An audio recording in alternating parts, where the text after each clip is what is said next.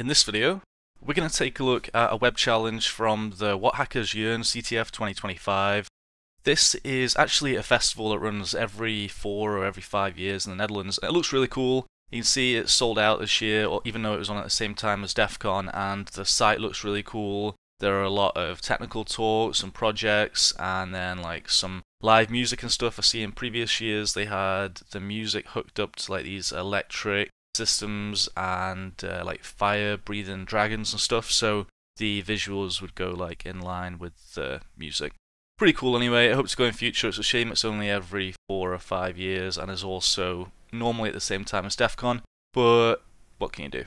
Anyway, the challenge we're going to look at is called Fancy Login Form, and it has a short description which says we create a login form with different themes. I hope you like it.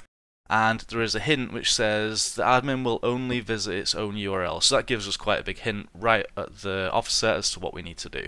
So we have a login box. Maybe we could just go and try some default credentials or try like some SQL injection and stuff in here. But considering we've been told that there is an admin bot, that hints at some kind of like XSS or client-side path traversal or something like that. So yeah, we want to focus on that. But first, we've also got a random theme button at the top, which will change the theme. You can see here it's CSS/ocean. And if we go on random, it changes to winter and things like that. If we click on the report button, it says report your current URL to admin so we can log in and check if there's any issues. So we report it. Let's go and take a look in Burp Suite, and we'll see that we've got the post report, and it sent this URL to the admin. So I'm going to send that to the repeater, Control and R, and then Control and Shift and R to jump to it. And that means we can just go and play around with the URL in here. Like the first thing we'd probably think to do would be to try our own server. So I'm going to create a local web server, and then I'm going to expose it to the internet using ngrok, but you can use like request bin or webhook site or something like that. And yeah, maybe we would just go here and just try and put in the URL and click send. The admin will try to visit our link, which will happen every, I think, 1 minute or 30 seconds or something. But we'll never get a hit back from that, and the hint for the challenge said that the admin will only visit its own URL. So the next thing to think is, well, whenever we load this theme parameter, it seems to redirect the CSS somewhere. So what if instead of providing just like a local directory for it to read the CSS from, we provide our URL. So I'm going to paste that in and click on send, and now it's trying to load the theme from the attacker server at the same directory here, CSS/winter. I'm going to change that to ocean actually, because that's just what I have in my commands from solving it earlier, so it'll be easier for copying and pasting stuff. Alright, so we get the request. It makes a request to .css, so notice that even though we didn't put .css at the end, it's automatically added that, which means we can't provide like a different file extension here. We can't use HTML or JS or something like that. It's only a CSS file that we control, unless we had some like bypass, like using some weird characters, null characters, a new line or something to cut the extension off from that.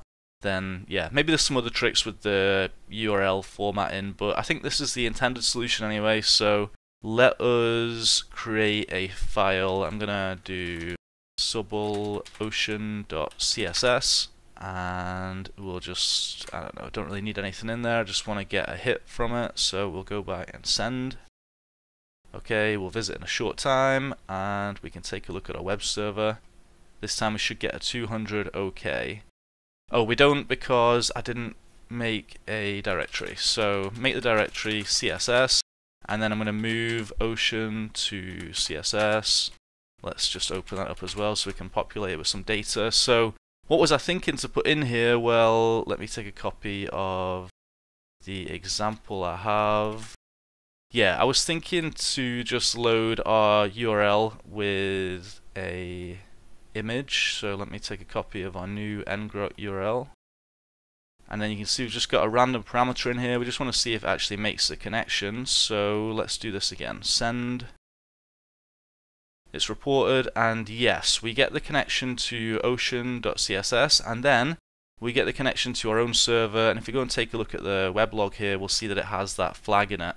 So from here I was trying to just do the usual, like, can we put in some JavaScript here? But we don't. In fact, let's take a look at what happens. Let's do flag equals and then document.cookie. And to test this, because we won't get any output from that in the logs, so the better way to test this would be to go to our style editor in the browser and just replace it with this same code. And if we do that, do we get anything? No, we don't get anything in the console. Okay. Do we get anything in the network tab? Let's see. Alright, so paste that in. Network tab, it did not make another request. Console doesn't have anything. Okay, let's go back to what we just had. Maybe there was something else we could put here which would have done something, I don't know. Oh, there we go, flag meow. Okay, so it makes the connection for flag meow, but whenever we put in document.cookie, it doesn't work. So I tried some other things. I tried to import a JS file so we can do something like this. Let me take a copy. Yeah, so then we can provide our own JS file, and then I tried similar things where we're putting in our XSS payload there, but none of it was working. So after a little bit of searching around, I found some good write-ups and blog posts on CSS data exfiltration, blind data exfiltration. And I'm going to paste in a copy of what we have here. In fact, let me just go back to the site. Let's go to our debugger and have a look at the code as well. Okay, so yeah, the code has the JavaScript in here in order to make the report. So it'll make the post request to report, but it also has something in here which is input equals document.getElementById password. And then it adds an event listener. So every time a key is pressed in the password field, it will update this event listener. It will change the attribute value. And I thought that was interesting because it only has it for the password field. It doesn't have it for the username field, which kind of hints that it's related to the challenge.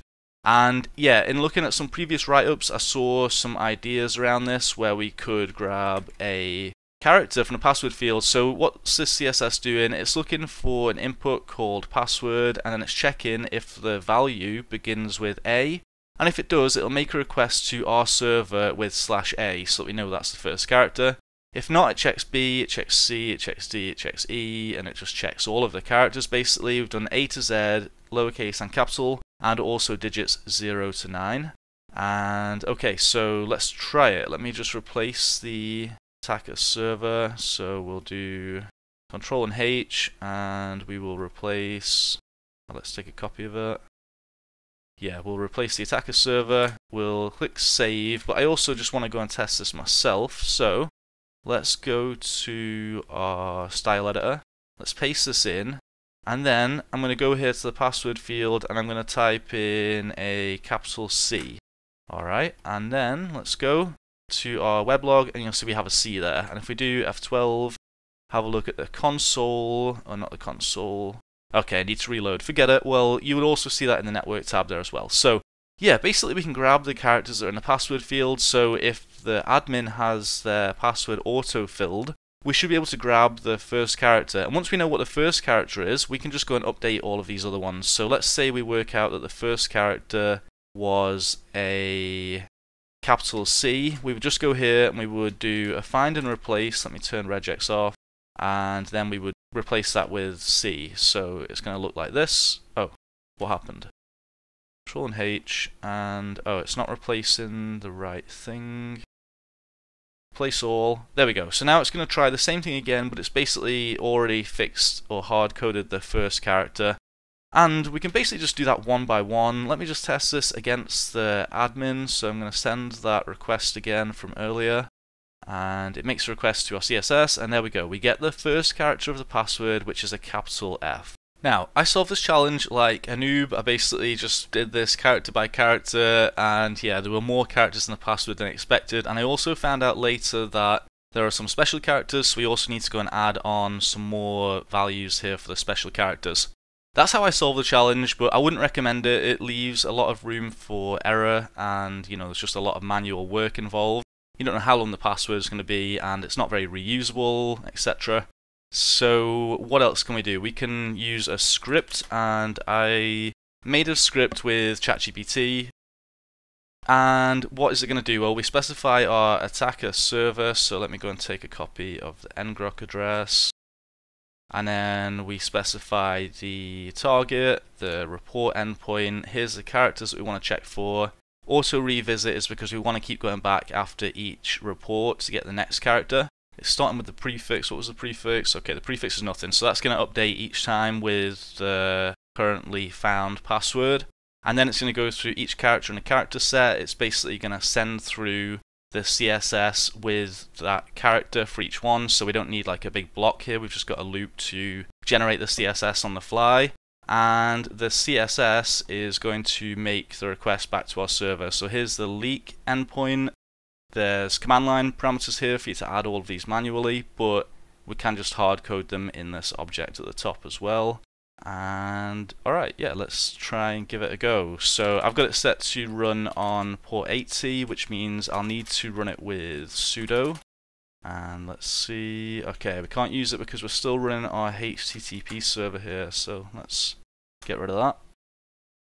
Alright, so you see it made the report 200 okay, it's serving the CSS, and it came back with the first character was an F. It knows it needs to re-report it, so now it's doing it with a 0, and then we have an X, and it's going to loop through until it gets the correct password. We can also go and have a look at this on the ngrok server, so you'll see each request that's going through.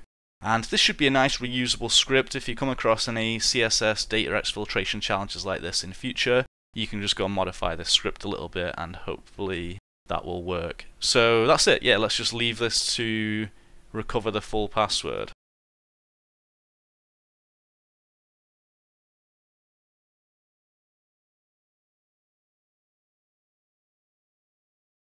Okay, that's it. It took a couple of minutes, but it got the full password, which was Foxy Foxtrot and Elastic Beans with some hacker leet speak. So yeah, it wouldn't have been very easy to brute force that, and the script could be a little bit better. Maybe it could close down the server and print out the password at the end, but it knows not to keep repeating requests once it doesn't need to look for another one anyway. So there we go, that is how we solve the challenge. I made a write-up for this and a couple of the other challenges on my Git book. So, oh, okay, my Git book is broken apparently. Yes, there's a write-up here which has just some of the other payloads that I tried and a little bit more notes and some of the links that helped me in solving this challenge. So some really cool blogs and write-ups here. And yeah, it has the solve script as well in case you want to use this in future.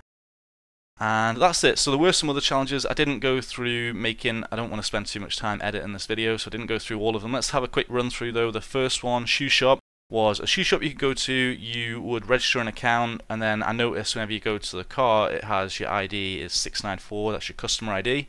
Change that to a 1, and we have the admins, or the like first users cart, which has the flag in it. So a simple IDOR. And then the second challenge was an SQL injection, if I remember correctly. Yep, so we see a post request to api.php, which has this query in it. And we can manually play around with that, or we can use SQL map in order to dump the database, and that's what I did. Then we have another one was a directory busting challenge, where the flag was the file or directory. So we basically need to do a character brute force until we got the full flag. And the next one was why 2025 CTF time. This one had some annoying pop-ups which kept coming up. So at the beginning, I tried to just stop the JS file from loading altogether by, oh, I don't know, maybe I don't have this in the notes. Yeah, I tried to stop the paywall.min.js file from even coming through using burp, but that broke some of the other functionality, so I went through to debugging, just having a look in the JavaScript source code, which was a little bit obfuscated, and we see that there is a flag in there. So you can either put that together manually, or you can set up a breakpoint and just use the debugger, and then print out the flag, which is the one I went for. Another one we had here was a file upload vulnerability, so we were able to upload a malicious shell, but it would get deleted from the server almost immediately. You can see here wrong type, and we can use a race condition to basically try to request the file before the antivirus or firewall or whatever has had a chance to delete it. So you can basically use a single packet attack in burp. You can see we've created a group of tabs here. The first one will upload the file, and the next like 10 requests will just make a request for that file name.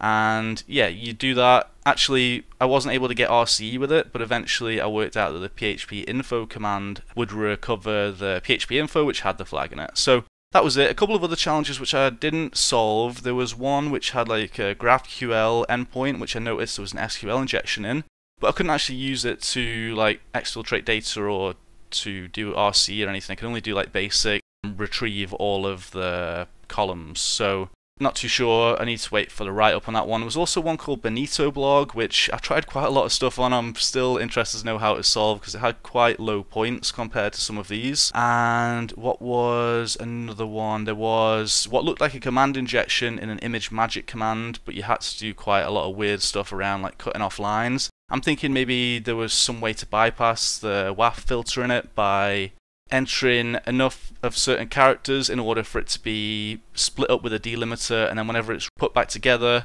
it would end up with some other character that bypasses the firewall. I don't know. I'm not too sure. I need to wait for some of the write-ups for these ones, but yeah, there was a couple of other challenges, like a harder one that I didn't really spend too much time on, and one which you needed to be on site in order to try. Yeah, that's it. Sorry if this video wasn't too good. I've been away for a couple of months, so I'm a little bit out of practice, but hopefully you enjoyed it anyway. Check out the write-ups on Gitbook, and I'll see you in the next one.